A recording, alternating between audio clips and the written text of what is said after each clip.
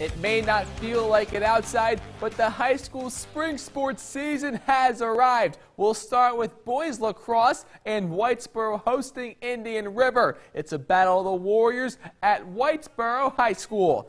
Picking up in the fourth, Whitesboro trailing 6-4. Alex Nofree rips one into the back of the net.